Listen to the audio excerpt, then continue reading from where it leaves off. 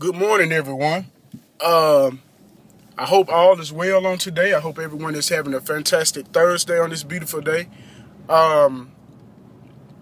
Since this week is almost over, I just want to stop in for a minute and talk with you a little bit. I've been dealing with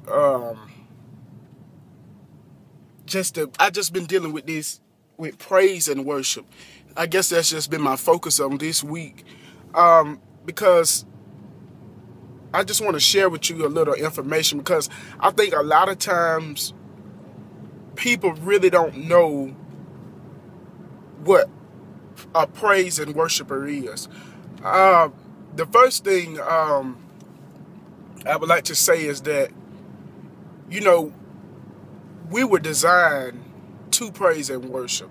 A lot of people have the tendency to put restrictions on God. I've noticed throughout this life I've lived.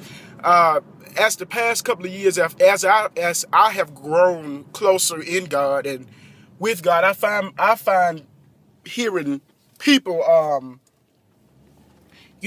always, it seems like that people are confused, and that's a spirit of confusion. That's one of the things that the enemy loves. He loves confusion and chaos. And one of the things he fights the most is praise and worship. So, we need to be mindful, and we need to know the devices that the enemy is using against us. That he knows that he doesn't like praise and worship. So if he fights it the most, he wants to do everything he can to bring confusion and chaos in the body of Christ. And, because I notice a lot of times people say, it don't take all that to praise God. But I can't agree with that, because when you think of the goodness of Jesus and all that he's done, you can't hold your peace. Because when you think about the things some people have been through so much stuff, so much turmoil and chaos throughout their life. And when you see people praising and dancing and just like they have lost their mind, you need to be mindful, because they're praising because they've been through something. And see, your best praise is when you've been tested and tried by the enemy, but you made it. And you can testify and say that, hey, I've been through hell and high waters, but God knows I am still here. I am standing, I am declaring, So when you can praise God after your storm, then that's when your best praise comes. See, a lot of times people don't want to praise and worship God until it's convenient. And that's one of the things I want to deal with, convenient. God says it's time for us to get out of this convenient stuff. We got to get out of this stuff where we depend on the music. We might depend on a particular praise and worship leader. We depend on a particular prayer that's prayed, a particular message, who's going to preach. We got to get out of this fixed stuff with depending on how our praise is going to be. That's the question. God says, can you praise me in a tight place? Can you praise me when things are going wrong? Can you praise me when your finances are clashing? Can you praise me when sickness is in your body? See, that's the question. Can you still praise God in an uncomfortable position? So that's the question he's asking us. What does it take for you to praise me? I mean, what does it really take truly for you to praise God? Is it a particular preference that you like? Because a lot of times we go off of emotions. We don't want to really, we'll drag in the church and we'll say, oh Lord, I hope so-and-so sing today. I hope so-and-so sing this song. I hope the praise team do this. I hope the minister preach this. And it seems like if the message, the song, the music is not hitting what we want it to hit, it's uncomfortable and we can't praise God. But we got to stop depending on people. We got to stop depending on music. We got to stop depending on the emotions, because we are designed to praise. So therefore, it shouldn't be any, you shouldn't have any things that you have to depend on to put you into the presence of God. See, you ought to be able to just come with your own fire. See, I had to learn, because I used to be that person that it was a struggle. I was like, look, if I need this, God, if so-and-so don't do this, Lord, it's gonna be hard for me to create an atmosphere. It's gonna be hard for me to do this. But that's the question God is asking us. See, you got to learn to know how to make your own chemistry. Because Psalms 150, and if I'm not mistaken, Psalms 150:6 says, let everything that has breath praise ye the Lord. So that means it's not any exemptions or any reason why you shouldn't praise the Lord. Because if you have breath in your body, he's already told us it's not an option that we get to choose as to whether we want to praise. He already made a command saying, let everything. That means if the birds can sing a song, if they can chirp a noise, whatever they do, if they can say, we ought to not be quiet. It's time for us to stop being quiet in the body of Christ. It's time for us to open up and exalt. We got to start getting into more exaltation and exalting God and praising God, because praise is an act of worship.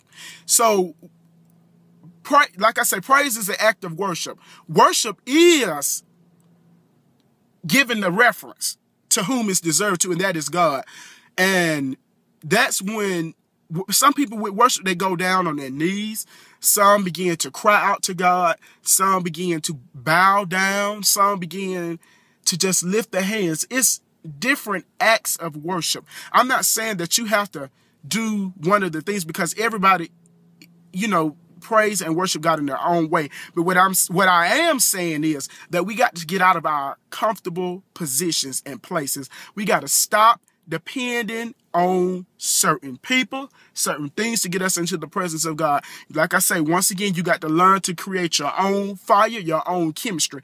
If nobody else is in the building praising God, if nobody else is praying, if nobody else is singing, nobody else is dancing, you be that significant one that God has chosen, because we were designed and created in his image to praise and worship. So whatever is in you will come out. See, praise and worship, it's not just an act or something that you do.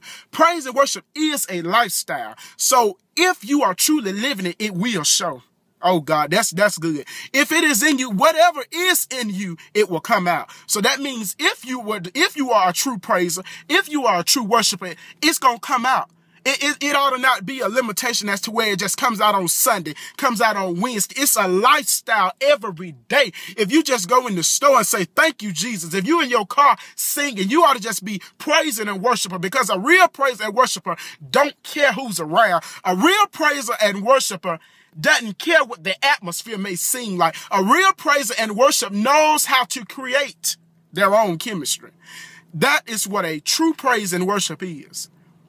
So, I'm not trying to get on here and preach, because God knows.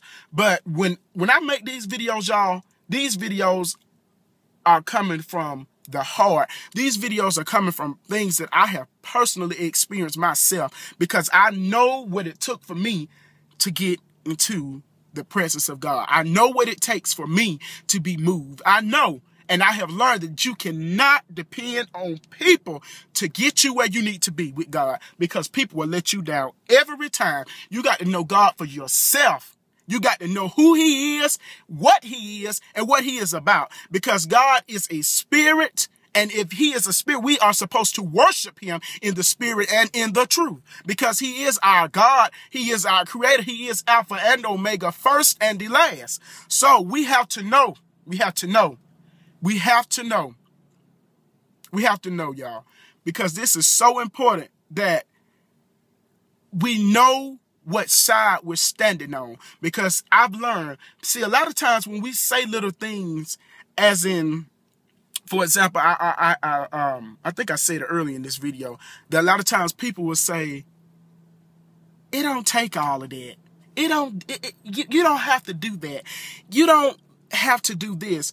But that's when the enemy just got you.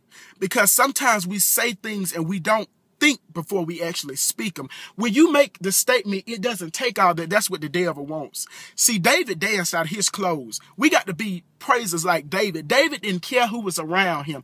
See, that's the thing.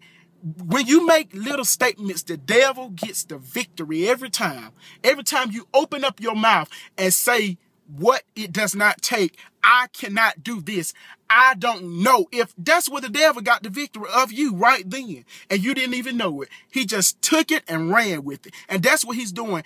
He comes like a thief in the night hours, stealing. He comes taking whatever, seeking whomever he may be able to devour. And see, we have to stop being ignorant of the devices, because God has angels and Satan has them. So Satan is on the move every day.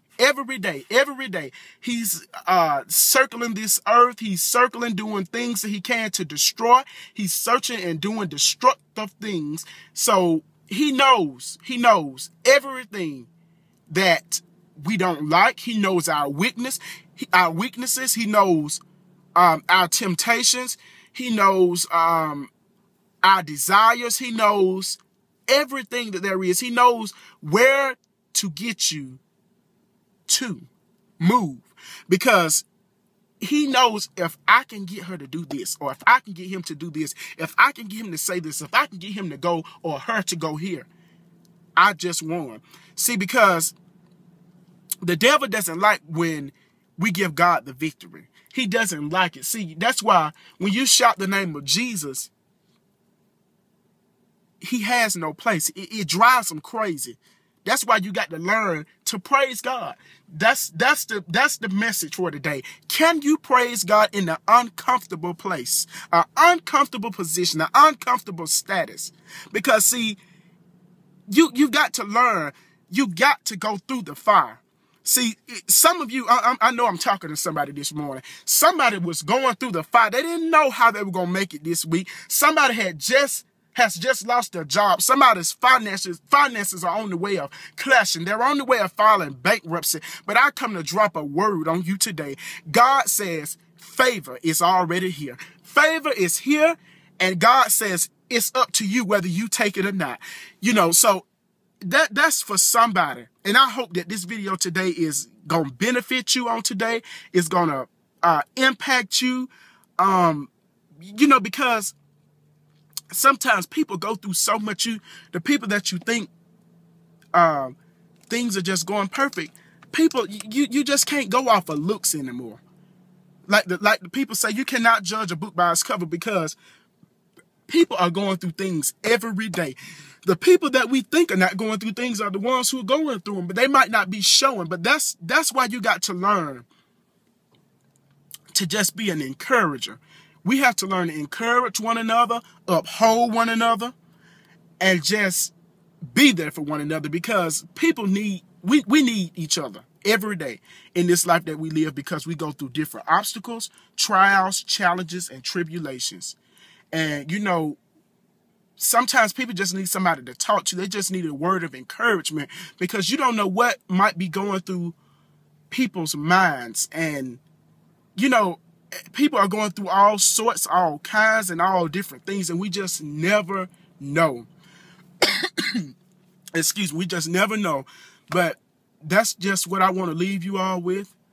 And, you know, like I said, I pray that all is well, because we know all is well. When we have God on our side, nothing is impossible. All things are possible with God. So I just want to I'm gonna close out with the word of prayer, and then I'm gonna be done. Okay. So Heavenly Father, we come to you on this morning, oh God. We just thank you, oh God, for another day, oh God.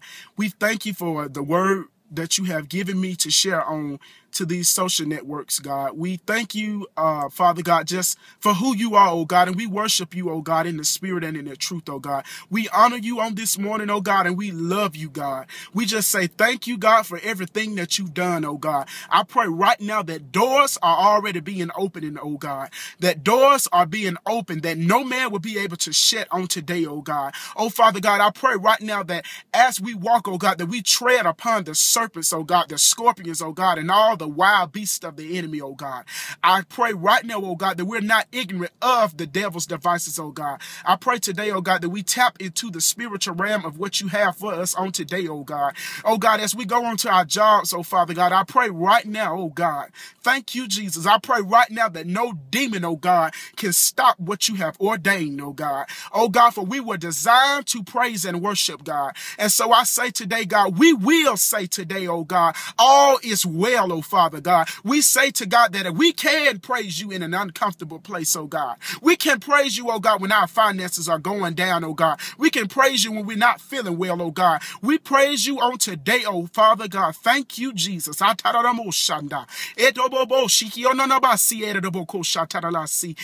you, Lord God, for your mercy, oh Lord God. I feel my help, God. Hallelujah, oh Lord God. We bless your holy name, oh Lord God, and we thank you, oh Father God.